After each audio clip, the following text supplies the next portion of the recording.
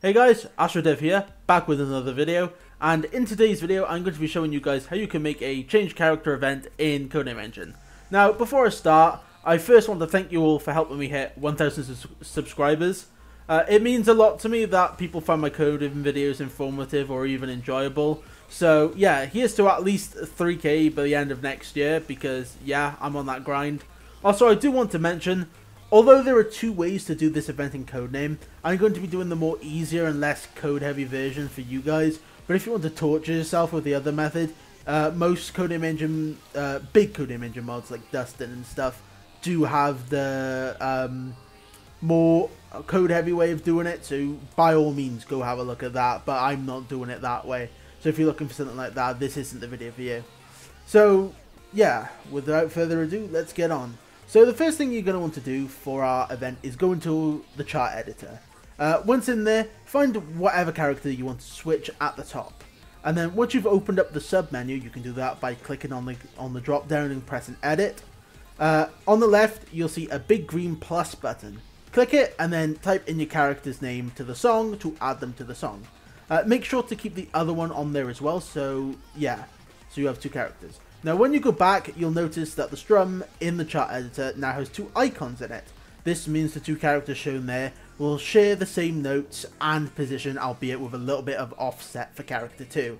However, the position can be changed in a script. I'm not going to go over that because it's relatively simple. You literally just have to change the X and Y position.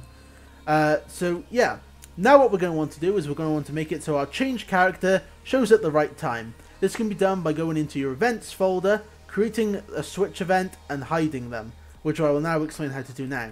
So first of all, go to the path shown on screen, and then once you're in there, right click, make a new text document and rename it something simple, such as changecharacter.json. Then copy that and edit it, and then once you've got two, change one of them to changechar.hx. Next, we'll set up the event parameters in the JSON. So we're going to want three parameters: a strum line, an int, and a string which holds our bool. I would do a normal bool, but for some reason bools just don't agree with me in Codename for some reason. You can copy my code on screen or make your own. Next, we'll code the actual script itself. So once you're inside the script, we're going to want to hide any additional characters. To do this, we're going to iterate over each strum line and check how many characters are in there. If the strum has more than one character, then we'll hide every character aside from the one at the first index. This is the first piece on screen at the moment. Next, we're going to do our event handling. So in a non-event function, we're going to check if the event name is the same as our script name, and if it is, we'll make an array of the parameters. Next, we're going to have to convert the strings from the first two parameters to their proper types so they can be used. So we're going to change the strum line to an int, the character index to the int, and then we're going to keep our bool in quotation marks as a string. Next, we're going to use these new values to get the correct strum line, the correct character, and set it to either visible or invisible. As you can see, the code is down below. It's a really simple piece of code, to be fair. The only difficult part is casting it. Now, to help it make it look less noticeable, we can put a flash event in there too. Also, don't forget to have two change character events in the same beat. One for the character you want to hide and one for the character you want to come out.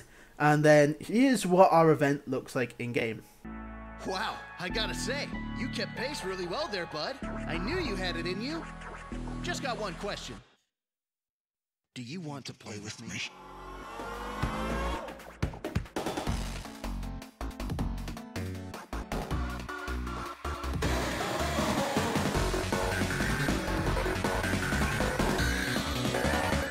Now, yeah, well that said, that's everything you need to know for this video.